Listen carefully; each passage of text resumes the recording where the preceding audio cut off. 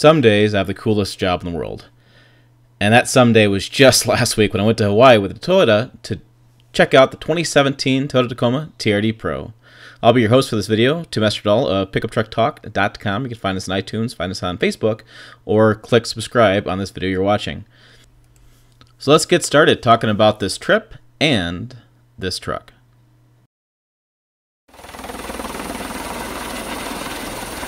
Incredibly, Toyota chartered a helicopter to fly us out to our testing grounds for the 2017 Toyota Tacoma TRD Pro.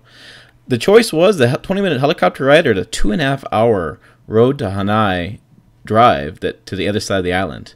This ranch was impressive. It allowed us to test out many of the features of the 2017 Tacoma TRD Pro. It had some amazing views.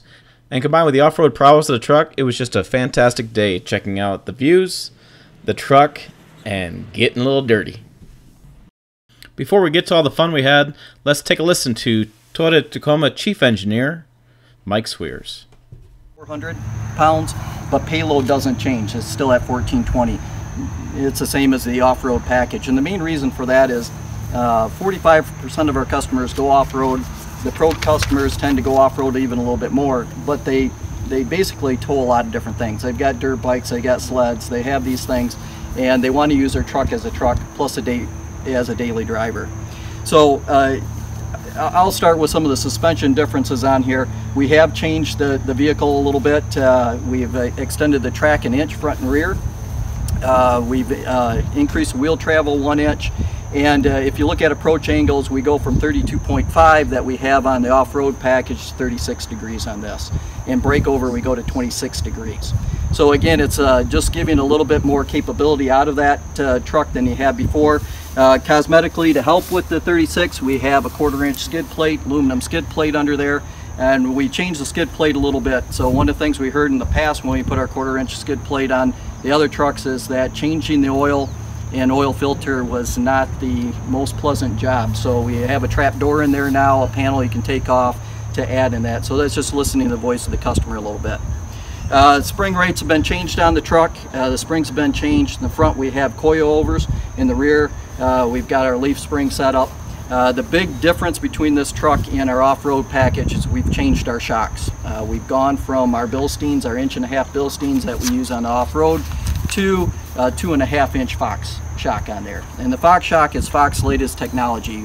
We went to Fox, not that we have a problem with Bilstein, we love Bilstein, but Fox was able to match the capabilities with their new technology that we weren't able to get anywhere else. So this is Fox's latest shock.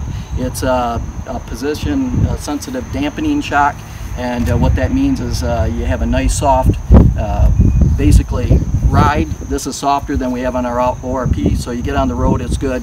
When you're going up through here, you're going to feel it. The dampening is a lot less, but as you get into that shock, the dampening increases. So that's helping us with that high speed element in there. We have 5 compression zones and 3 rebound zones in the front. We have 7 compression zones and 4 rebound zones in the rear. In the rear, shock has a piggyback reservoir. This is coilover in the front here. Some of the other things, naturally you can understand that we went from 1.5 inch to 2.5-inch shock. We changed the piston. The piston is a floating piston in there, and in that piston we went from a 38 diameter to a 47 diameter. So making the shock obviously larger allowed us to have that larger pistons in those shocks. We've changed the base valve in that to help with cavitation, to make sure that we don't cavitate the oil leading to shock fade. And we also want an aluminum body on that shock to help dissipate heat. So our Bilstein has a steel body, this has aluminum body, and again it's getting the heat out of the shock to eliminate that shock fade.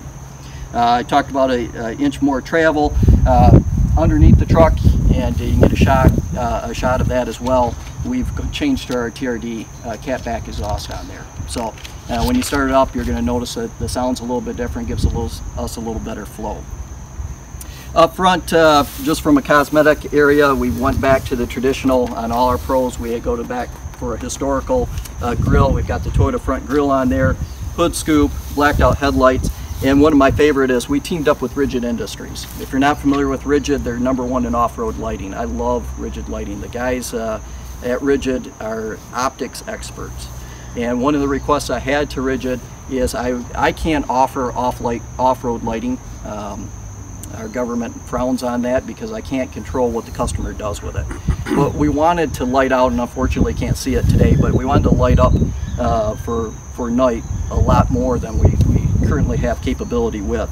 So this has split optics in it. The lower part of the optics meets the government requirements. That's SAE J583, that's a standard. There's a test afterwards, so you want to write that one down. But that is for on-road lighting. That's your fog lamp that's out there. The upper portion shines down. And what that allowed us to do is light up more of an area. So our normal fog lamp lights up about 8 meters by 12 meters in front of the vehicle. This lamp will light up, I have to think now, 15 meters by 20 meters. So you can imagine each one of these lights, and they're just little itty bitty LED lights, but you can imagine how much light you're getting out there and what it's putting out in front of you. So it's teaming up with Rigid was great, and this is optics that's beyond what we have in our standard fog light, or even our aftermarket fog light we put in there. The LEDs allow us to do it. Again, we're running the Goodyear Wrangler tires on here with Kevlar walls. We have new wheels on it. Badging is cosmetic, and as I said, you can get a shot in the back of the shocks, and the springs have been changed. As well as that, in the interior, there's some cosmetic changes in the interior. One of the things we did put in this truck is leather seating. That again came from a customer complaint. If you're off-roading, especially in mud, if you live in Michigan, you can understand the mud factor. We had customers complaining about the fabric is hard to clean. So the leather was put in there to make the truck a little easier to wipe up after you're done mudding. And different floor mats, shifter, and today you'll get to go about looking at that. We offer the same features in our off-road package, so you still have crawl control, you still have multi-train select in here. We're running our V6 engine that we introduced last year. This red truck is a manual transmission, so it's red so you can identify it if you want to drive the manual. The manual has a new 6-speed gearbox in it as well. That was introduced last year. If you are a manual driver and you haven't driven our 6-speed, please drive it, because it's phenomenal. I'm a manual transmission guy. It doesn't feel like a stick in a bucket of gravel. It's got a short throw on it. It's positive. You will know what gear you're in when you're going down through there. So again, the main focus of our truck is putting that off-road high-speed capability into it that we don't offer on our off-road package. So really the suspension is tuned for that, and when you get on the racetrack, you'll get a chance to feel that a little bit more. And like I said, it's on road you're going to, I forgot about the stabilizer bar, but on road what you're going to feel is I have a softer suspension, and softer suspension and a higher center of gravity typically leads a little bit more body roll. You will experience a little bit more body roll, and more body roll leads to more understeer. To help with that, we've increased the front stabilizer bar from 28 to 30 on the truck as well. So preventing that understeer phenomena that normally occurs when you go to an off-road package. So main focus, again, I can't emphasize enough, our philosophy is not giving up anything for the drivability or the capability of the vehicle. So again, making sure understeer doesn't increase, making sure that what you feel out there, you're not sacrificing ride. So you're not going to feel a lot of pitching maybe that you felt in the past Tacoma Pro. We've worked on the pitching, and working with Fox, working with our TRD springs really helped us get over some of those issues that maybe you've experienced in the other truck. Next, it was our turn to get a little dirty. I'm going to show you 3 videos I took of the off-road track on the side of the volcano there on the Maui side. The 3 videos I'm just going to piece together. It was pretty difficult with the size of the track to get everything on one video slide. I can tell you I learned a lot driving on this track, including using 4-low in a manner I've never used before. Typically with 4-low, I use it to really get out of something. If I'm really stuck, I go down to 4-low. What we learned was driving it around to get the back end to kick out to have much better turns. We had to put it in 4-low to disable the vehicle stability control and the ABS control. This was pivotal to getting around those corners and laying into the throttle the whole way. The one corner nearest to tent where I shot the video, I actually was doing upwards of 30-40 miles per hour coming through that and just kind of slipping and sliding. And I gotta tell you, it was a lot of fun.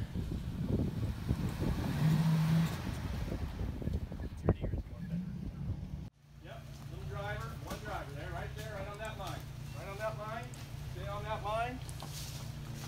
Up next, we drove over to a rock-strewn river. What this is to resemble like crossing over a river on a ranch or off-roading. What we're showing here and what we demonstrated with this trucks was the additional wheel travel. It's 1 inch additional wheel travel in the front and rear. We're working on the approach and departure angles and the breakover angles too. On this crew cab or double cab, whatever word you want to use for it, we have 35 degrees approach angle, 26 degrees departure angle, and 39 degrees breakover angle. On the access cab, which is the extended cab, you have 32, 29, and 24 respectively. What these angles allow you to do is clear more rocks and get in and out without scraping the bottom too badly. What we're going to show here in a little bit is as we turn and go down this river, and you can river rocks, you can see we have a spotter out in front of us. What we're trying to do is we're trying to get stuck. As amazing that sounds, we're trying to get this buried in these rocks and to where the tires won't spin.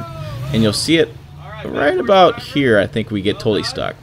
And what we're going to do is we're going to he was able to get over it. What we're going to show here in a little bit is we're going to get it stuck and put it in crawl control. And the crawl control, what that's going to do is it's going to use a variety of systems faster than the human can use them, such as ABS brakes and the throttle input, and it's going to work its way out of being stuck. Alright, stay on that line, come straight at me. As you can see, we get set up here, we get our angle set up. We don't want to completely bottom out. You can see that back driver's side tire. You can see the articulation and how much room we have to spare there. Also, our 2.5 inch shocks, our Fox shocks, are working hard to keep it all stable. They do have an aluminum casing which allows them to dispense heat so they don't get too hot while we're off-roading or overusing them.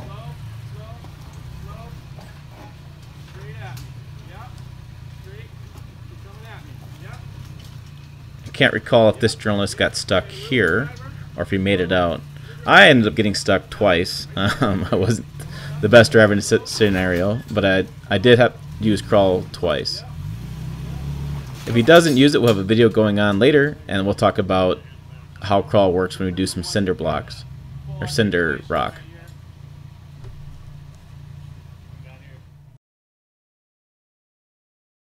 ...2017 Toyota Tacoma TRD Pro. There's crawl control engaged. You can see the slope of the hill here.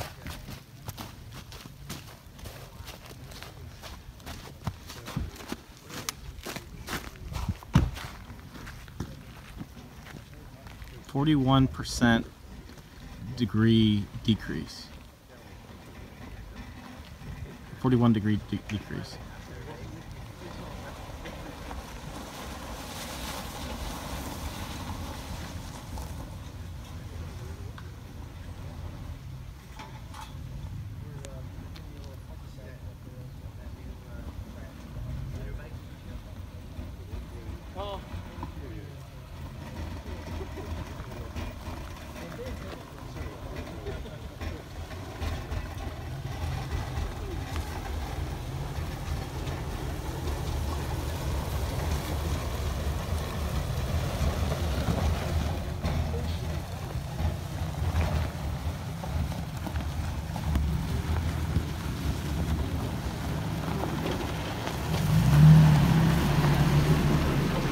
And there you have it. There is the downhill descent with the crawl control in 2017 Toyota Tacoma TRD Pro.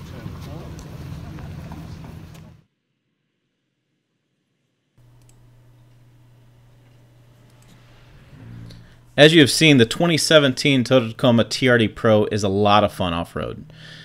This vehicle, we put it through the paces on the off-road track, on the downhill 41 degree cinder rocks, and also the rock-strewn trail. In all cases, it performed really well, and actually I think its smaller size was a benefit to it. You know, this isn't the 40 Raptor with the EcoBoost. It's not going to do 0 to 60 in a blink of an eye. It doesn't have that speed out of that 3.5 liter V6, but its smaller size makes it a little bit more capable when you're doing some trails and doing some tighter driving. And it still has good enough get up and go. I drove the automatic. I didn't drive the manual just because it's 5% take rate on the manual, and I'll get a chance to drive it later on. I spent most of the time in the automatic just letting the truck do the work and just keeping my foot in the gas pedal, and it did a great job. My only caveat with the truck is I think this interior, as you're seeing right here, I think it could be improved. I think there's definitely some places where Toyota could add a little bit more style to it, add a little bit more flavor to it. It's probably my only concern with the vehicle, but I think overall mechanically it's a very solid ride. And for pricing for the 2017 Tacoma TRD Pro, you're going to start at $40,760 for the manual and $42,760 for the automatic, and that's going to be in the access cab. The double cab will increase your price a little bit. The color you saw in the video was cement, and we have Barcelona red, and we have super white. It's a limited vehicle. They're only going to build about 5,000 of them, and it should be in dealer showrooms soon. And for more on pickup truck and SUV news, make sure you check out pickuptrucktalk.com. Make sure you check us out on iTunes on Pickup Truck Talk, and make sure you like us on Facebook on Pickup Truck Talk. And we'll see you down the road.